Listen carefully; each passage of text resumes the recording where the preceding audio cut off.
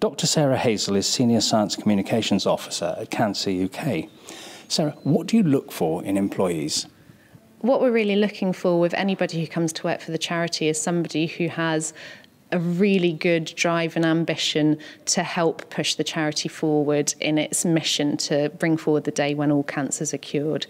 So anyone with that level of drive and ambition is definitely high up on our agenda. They also have to have certain other attributes as well. We need people who have good time management skills, people who have good communication skills so that they can spread the word about the really excellent research that the charity is doing as well.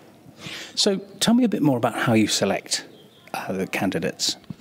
We have a number of ways of recruiting people. For the graduate scheme, it's a fairly in-depth selection process. So there'll be an online application form that will be followed up by online testing if you're successful at the first hurdle. If you pass the online test, you'll then be interviewed by telephone or one-to-one, depending on where you are. If you're successful at that stage, then you'll be invited along to an assessment centre day where it's a fairly gruelling day of interview. So you have further interviews, you also have group activities, and then you also have to give a presentation as well. But from that selection process, we really get a good feel for all of the skills that those graduates have to offer. And that sort of selection process it varies across the charity depending on the role. So we can, for example, for my role, I had to do a written test and a presentation. So they can kind of vary between roles. Okay, so what's the significance of real-world experience? It's absolutely invaluable.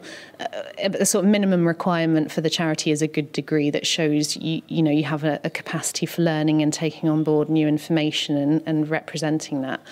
But we also need people who know how to work in a really fast-paced environment. If you're working in fundraising, we need people who have fresh ideas for how to go about raising the funds that the charity desperately needs to do the research that we fund. For my position, we need, to be able to think laterally about science, how best to communicate that. So a number of different things there. So what sort of impact can these external activities have on the academic studies? I mean, people might be concerned that they weren't going to be able to put enough time in. There is a certain balancing act to, balancing out your academic studies with doing extra activities that mean that you're in a good position for an employer to think that's the person for me for this job.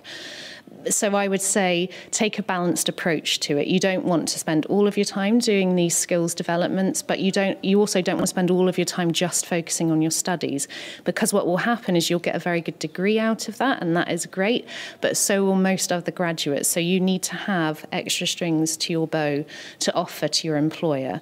So don't worry too much about time-wise. You can always squeeze in a couple of hours. It doesn't have to be huge amounts of time, but doing a few extra things really makes you stand out from the crowd, and that's really important when it comes to, after your studies, actually finding your way into employment.